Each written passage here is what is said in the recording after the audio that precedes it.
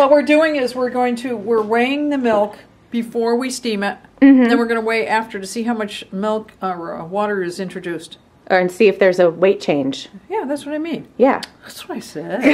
Okay. Okay, so we're starting out at 200 milliliters. Okay, and so we're going to do this on a bunch of machines. We're starting with the GS3. Yeah, hers.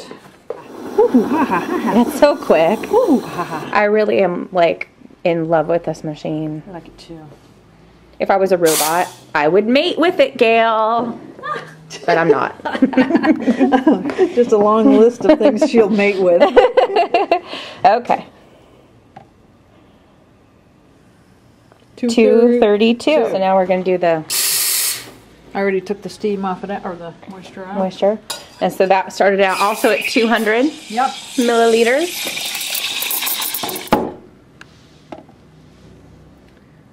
227. The other one was what? 232. So, a little bit of less. 200 milliliters. We're going to work it out on the Silvia. Here's the noise I always make when it's hot enough. Okay. 248. I put in more than it. All the other two. Okay. 200 milliliters. Now on to the Venezia. Not as hot as the others yet. It's getting there though. I just heard the noise. You're like a little monkey. Whoa! 227, like the rocket. Interesting. Huh. I'm speechless. Wow, okay. Jura C5 is our first super auto. Our target. Test guinea.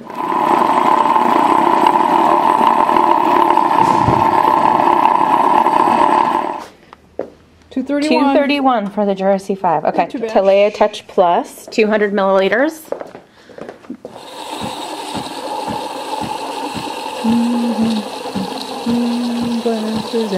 Yeah, what's with you in that song? I don't know. Once in a while I get that one in my head. I still have Henry's modified. If you like it, then you better put a pit on it. Yeah. Getting there.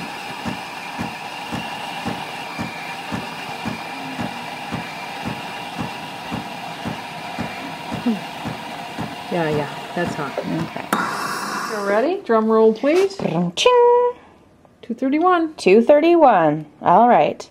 Now I wanted to test our standalones, the Arancino versus the Capresso Froth Pro. So we will be right back. So the Arancino is at 121. We couldn't do the full 200 that we've been doing before because we've got a max line on there.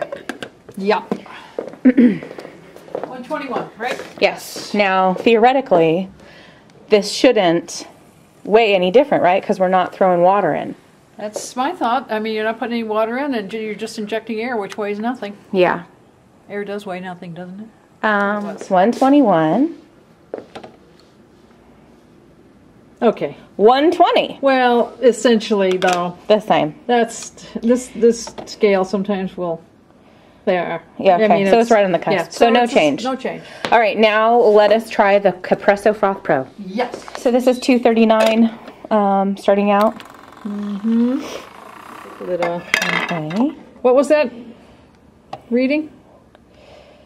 238 and we're at 239. It did 239. Well, you know what? It did the same thing as the Nespresso. Where it kind of had a little bit of a difference. Yeah. Just a very minor one, though. So minor, though. I don't know if you can really see. It just went up to 239 and back down again. It's so... Okay. So it's the same, basically. Yeah.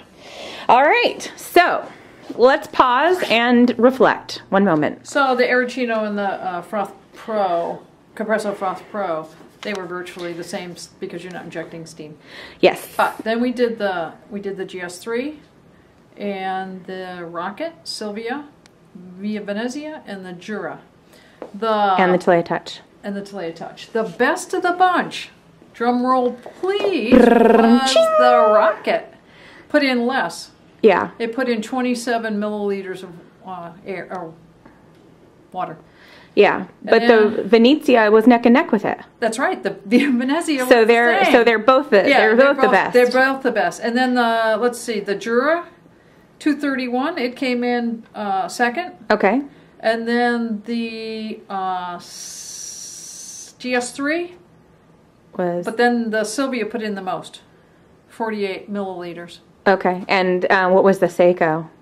The Saeco. The Talea Touch. Where is it? Oh, there it is. Yeah. 231. So it put in 31 milliliters as well. Same It as was the Jura. same as the Jura, so they were identical. And the GS3 was 232. So It was right around there. Right around there too. But the GS3 obviously does it much faster and Yeah. does a nicer foam. Yeah. So the Silvia, the most water. Heaviest, which is kind of one of the things we run into with that. We've talked to people about, you know, when they say it's difficult to get foam, that kind of thing, is that the steam is wetter. But I'm really surprised that the Via Venezia's was at the top of the heap. Yeah. Because that's kind of cool. When we were blowing the steam out over the water in the beginning, the condensated water, there was a lot of it. Yeah. So maybe that's the key to that then, is blowing out a lot more. Maybe we needed to blow out more on the Silvia? I don't know. It seemed pretty dry. Until it was dry. Yeah. Appearing to be dry and consistently dry. All no right. more drip, drip, drip. So that's our practical test of how much water is being injected into the steam. Yeah, it kind of surprised me. I definitely felt like I thought the GS3 was going to be at the top of the pack because it seems to have such drier steam. I know. I agree. Yeah. It weren't. Just a couple milliliters off. But, Yeah, right. I mean, you know. Yeah. Let's not split hairs. Okay, Gail. For this one time, we won't. Okay. Thank you very much, Gail. Catch you later.